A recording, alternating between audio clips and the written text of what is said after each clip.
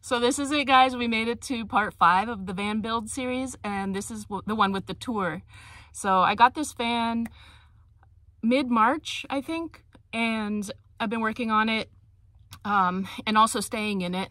And I think it's finally at a place where I'd like to show you guys kind of the final tour video.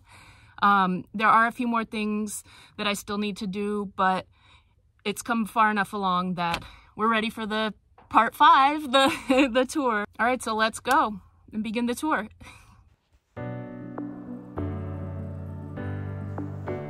Here's a look at the inside of my van, my converted 2010 Ford Econoline E350, I believe. Not sure about that. Here's the kitchen. It's the largest kitchen I've had in a vehicle yet. Pretty excited. I have a sink. I have a 1-burner stove. I also have a stovetop oven. For power, well, here's a light that I have that goes on and off, and it works through this EcoFlow Delta 2 power station that I have under here. That's not its permanent spot, but yeah, and I have my phone charger on there, and it's great. It's not its permanent spot. I'm gonna move it because it's so close to the water, but for now. I also have these lights. I like to have something that's battery powered in case my power station runs out of power, so I do keep those lights as well. Here are my window covers. You can see one has fabric, the other one didn't yet. They're made with Reflectix. Here's a curtain on the back. It's just black on one side, so it looks a little more stealthy, and then the fabric on the inside, and I have Velcro, and so I can lift them up during the day to see when I drive around. And I'm working on a way to keep them tied up during the day, and so I'll just Velcro them down on the bottom. Over here I keep my clothes. Oh, so I have sticky things under everything to keep things from sliding around. That helps. And then I have my clothes. All my clothes go in these drawers right here. And then I have these other drawers on the other side. These are just from Amazon. I figured out the dimensions. So I have kind of personal items, hardware, dog stuff. I got this rug. It's washable. It's from Walmart, and it's a 5x7. I don't have anything else on the floor at this point. Here's my kitchen area. I have teas and spices in these bulk jars, like this is cinnamon. And then I also have oils, maple syrup, tamari in there. And then a lot of bulk things, rice, lentils, things like that. I keep them in the jars, and I keep backups under the bed in the storage there. I also have this kind of pantry area. I used bread boxes. And then I have this 1-burner stove that runs off of butane. I love it. And you can see my tea kettle, and that works great. A serious upgrade for me in this build is my sink.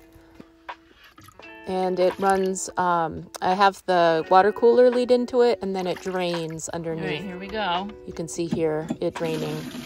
I'm going to get a larger water tank and move the power station. Under the counter, I have a dog crate for Ruby, and then the stove can also go under there. You can see the box right under the stove. So I'm going to take the box out, and I can just stick the stove in there when I'm not using it. This is my refrigerator. It's a Yeti 35, I believe. And so I keep things like frozen strawberries, frozen vegetables, and they stay frozen for quite a while. And then as they're thawing, they keep it cool for things like this Parmesan cheese that I have. Here's a look at the van, kind of my bed area. I do have some storage under the bed. It's like stuffed right now. I also have a little bit of storage for some dishes back here behind the sink. And then the pots and pans are under the bed there. And then if we go around the back, you can see there's these slide out bins. There's a little extra storage under there. Right now, I think I just have like some clothes, winter clothes I'm not gonna wear, and a life straw. I have also my stovetop oven for now until I can move it up under the counter. And then I have these bins. This is what's holding up the bed platform. There's 4 of them. And as long as I don't take them all out at once, I can take them out one at a time. And that's also additional storage in there. Those are great. This is looking through from the back at kind of the setup. These are kind of funny. So there were these empty holes in the ceiling where there used to be fans, and I just stuffed these flowers. So yeah, just to fill them in. And I'll probably add a few more just to make them fuller.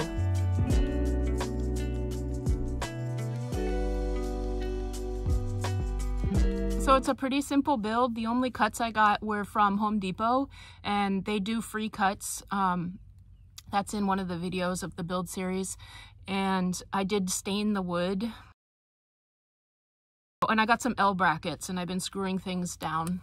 But it's a pretty simple build. You know, and then as I feel comfortable, I can do other things. Like, it would be nice to maybe put some wood floor in at some point, but I'm happy with the way it is. It's comfortable. It feels like home. And I drive this thing around, and other than moving the water cooler, I don't move anything. These books often fall off. Those often fall off, and I have to put them back on. But other than that, and sometimes I'll just take them down when I drive, along with the water cooler. I'm trying to get everything to the place where I don't have to, like, take stuff down and put it back up when I drive. That's my goal. And that's how it was, like, in the Honda. I could just drive around. I didn't have to take stuff down. So I want it to be functioning, stable, and comfortable.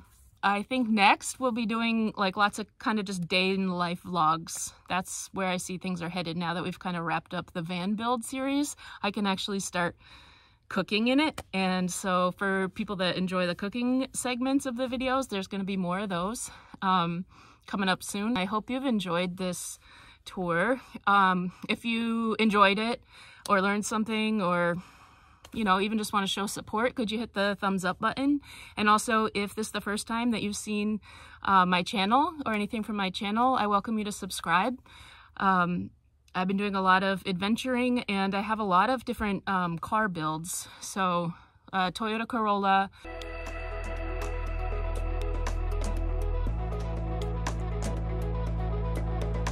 a Honda Pilot,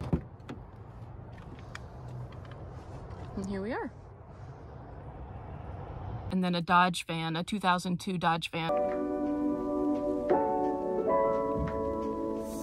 And so I have those builds on my channel, as well as now this one.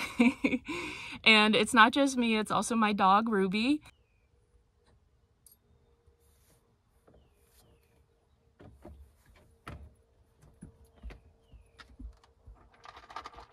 She joined me mid-February, and so she's part of the channel too. And yeah, I welcome you to subscribe, and it's a beautiful community here, and it'd be cool to have you along. Thank you guys.